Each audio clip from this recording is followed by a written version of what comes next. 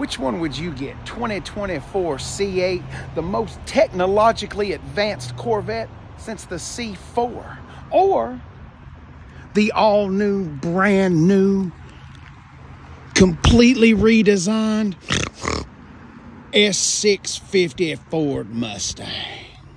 I think they both got pretty much about the same horsepower. That's got active exhaust, so that's 486. I think this is 485 on the horsepower. I'm going to have to do some research. But which one would you do? Plastic fantastic. The Chevrolet Corvette. Used to have an inline six. The Blue Flame Special. She was a blue flamer. Inline six. Now we've gone full circle. Now we're mid-engine. You know, when you look at this car, why would you spend the extra money for a Ferrari? I mean, I'm not joking. Now, I'm a cheap bastard, but I'm sorry. This looks just as good as a Ferrari.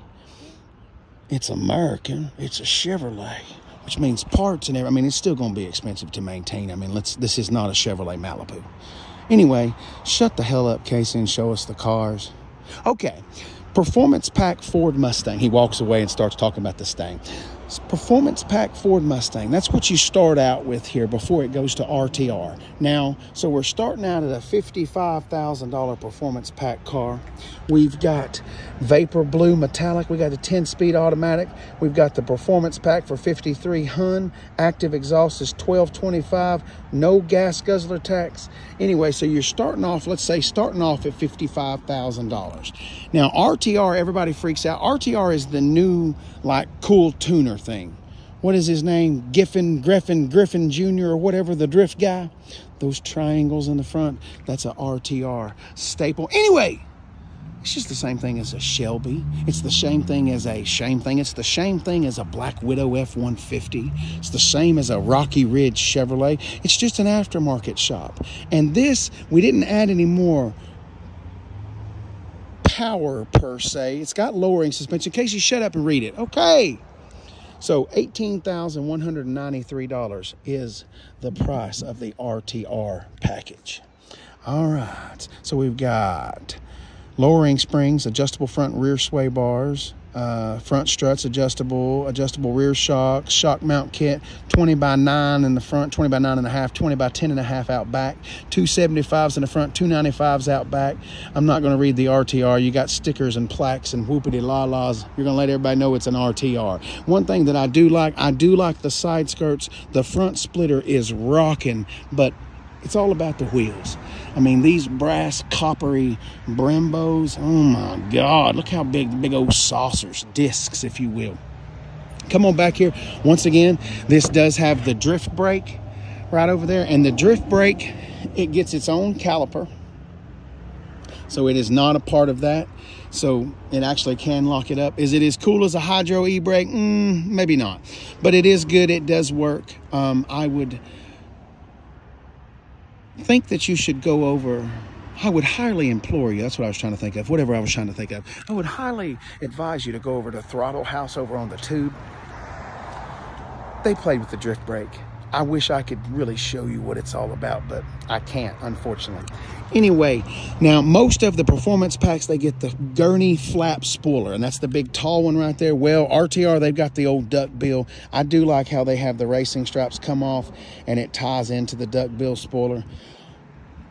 All right, Vapor Blue, that's pretty much it. Active exhaust, we'll get in there and we can do gauges and stuff, but I'm not really worried about that because the interior on this, it's pretty much the same as a GT. There's a few things in there that are a little bit different in those screens, but anyway, let's move on to this.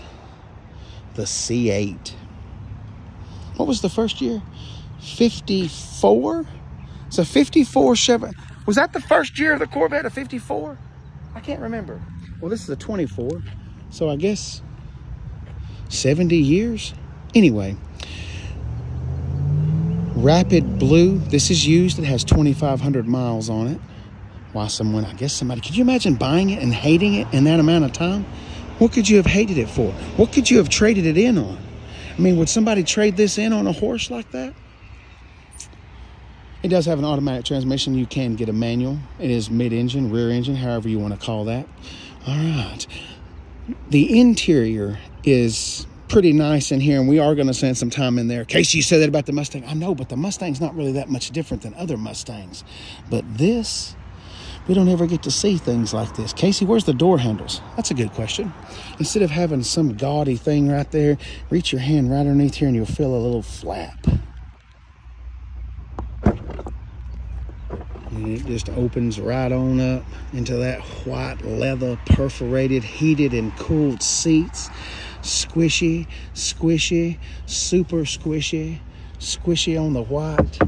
A little hard plastic, but it's still nice, and oh, it's definitely top quality plastic. The white stitching, all jokes, got the white stitching on the dash. I love that right there. That looks really good. Let's grab those keys so we can look at the engine.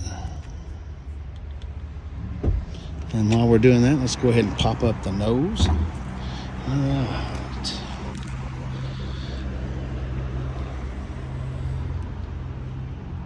LT series, LT4 or LT1. I'm gonna have to do some research. Y'all are gonna destroy me in the comments. I love the red valve covers. Those look great. Let's go check out the front. What's going on in the front? You got a lot of storage in the front? Okay, not bad. We got a little storage down in there. Got the grocery net, so you can go grab a gallon of milk, maybe a loaf of bread. Got a 12-volt charger in there. There's the release hatch. Could you imagine having to pull that if you were stuck in there? Normally I climb in and get in there, but that's too small for me.